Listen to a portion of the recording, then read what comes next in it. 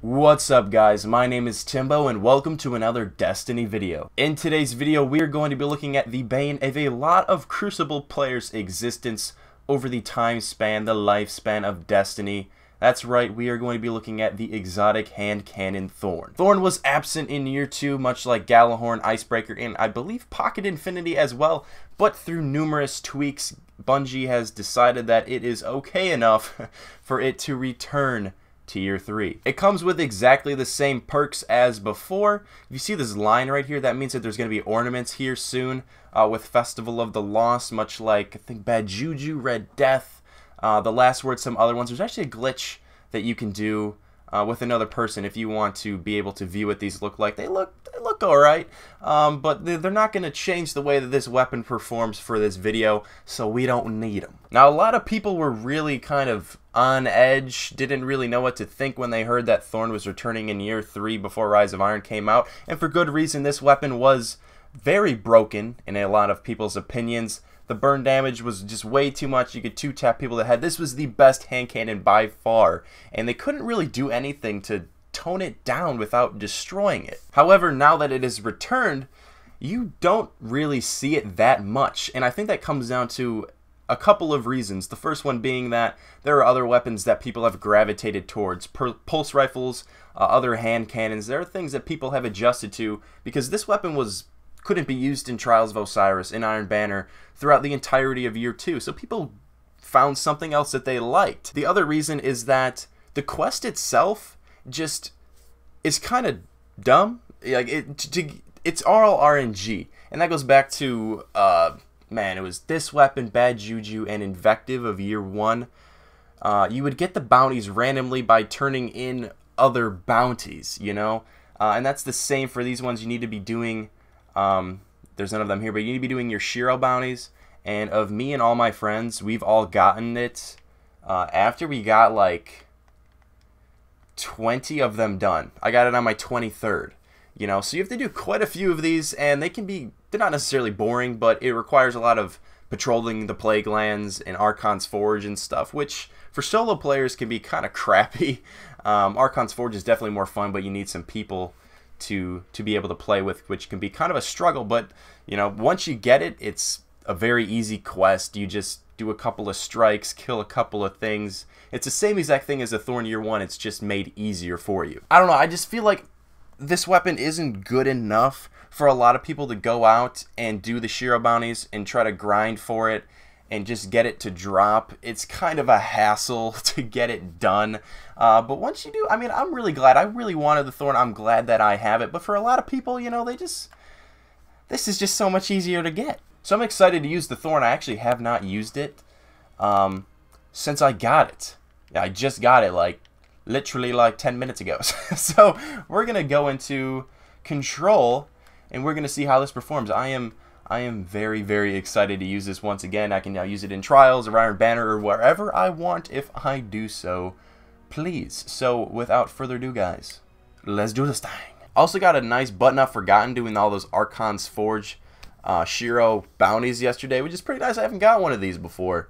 So I mean, if you guys want to see a video on this, hidden hand armor piercing rounds, yeah, just let me know, and I will do that for you guys. I used Thorn in Year 1 quite a bit.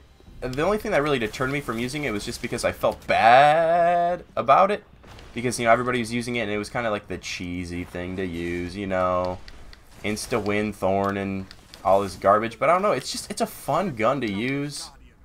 It just, oh man,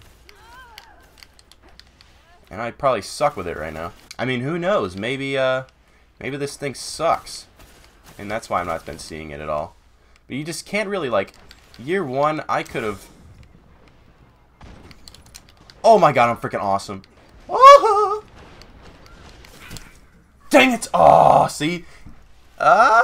See, Year 1, that might have killed them. That might have been enough, because it ticked 7 damage instead of, like, 2. And I think if you hit another headshot or something, you can stack it up to 3, or, oh man, I don't know. But it used to do a lot more. Oh man, this map is so awkward. Like, it's like, well, if I jump up there, I'm going to die because they'll have the sight on me, but then if I don't move in, they're going to get the zone, and it's just a weird thing. You know, I do not use Stormcaller that much, but oh my goodness. Like, if you get acclimated to using this melee all the time and just knowing the ranges you can hit it with it, oh my god. Bang! See, it's still a good 3-shot kill at decent ranges. It's just not at as much range anymore. Why aren't you murdering his face? Come on, Emperor! Ho ho ho! I love you, Emperor! Aw, dang it. I am using the range perk that this one comes with, but I believe on year 1 I used Perfect Balance. But then again, year 1 Thorn and just hand cannons in general used to have a lot more range just built into them. So I don't know, I feel like you kind of have to. But I don't know, I haven't really tried it out enough, as I've said before, to fully know for sure. Why you got to Bloody Nova bomb me? That's not nice at all, mate! See if I can get these guys picking up their heavy out of this door. Ah! Well, I could have if the frickin' warlocks. No! Ah! Oh, sidearm, mate. Ow, that hurt. Ow, don't, People always show me, be careful what you do. Ah, jump shot. Quick scope. No! Why? God, please, Siva! No! Ah! God damn it, Siva. One good thing still about the Thorn, oh god, frickin' Axiom bolts, but one good thing still about the Thorn is when you're doing the tick damage, it can be good in something like Trials or just basic Crucible, just seeing people through the walls, you know?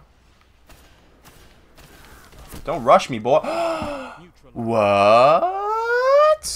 Aren't I an OP frickin' Warlock with the melee? What? You let me down! Slice and dice him. Wow, I played terrible that game. I just realized I didn't get my super. Come on, come here. Oh, no. If I swear to God, if I fall off the map. Oh.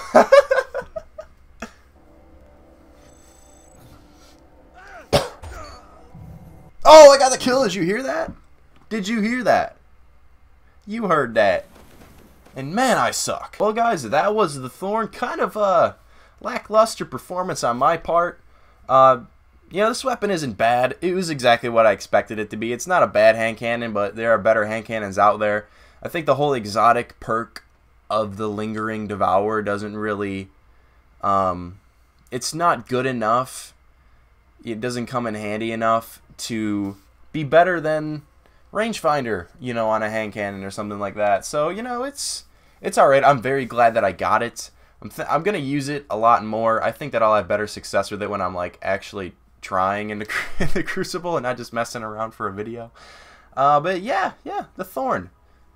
I like it. But I want to hear from you guys that have the Year 3 Thorn.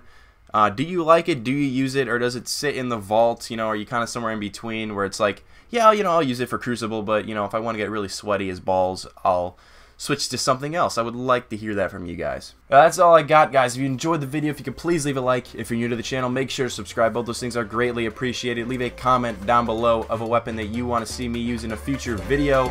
All your video ideas, leave them down in the comments below. Thank you so much for watching once again, and as always, I will see you in the next one.